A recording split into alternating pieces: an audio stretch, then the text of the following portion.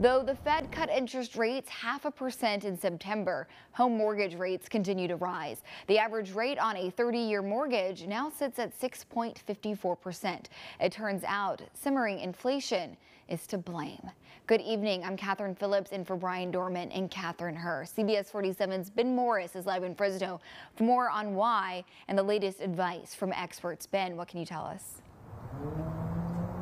Well, Kat, with the Federal Reserve making, large cuts to interest rates just a month ago, the 30-year mortgage continues to rise to the highest point that it's been in nearly 3 months. Some prospective home buyers may be starting to get nervous with the average 30-year mortgage rate rising to 6.54%, up from 6.44% just last week, as the highest rates have climbed since they were at 6.73% on August 1st.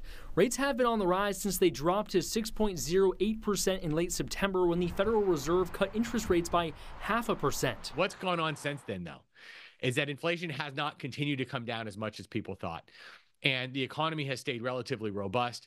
And so there is a second guessing of whether the Federal Reserve will continue to cut. Brian Owen with the Ford Financial Group says the Federal Reserve expects to cut rates another 0.5% before the year ends and likely another % next year.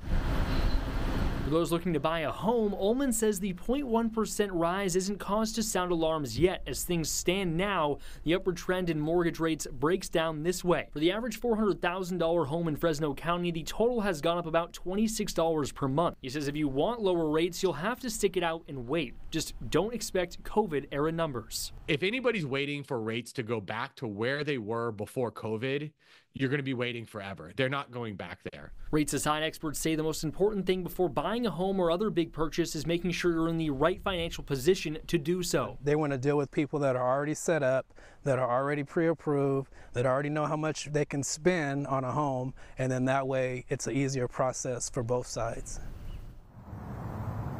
And the Federal Reserve is set to make its next rate decision in November before making another decision in December. But for now, reporting live here in Fresno, Ben Morris, CBS 47 Eyewitness News.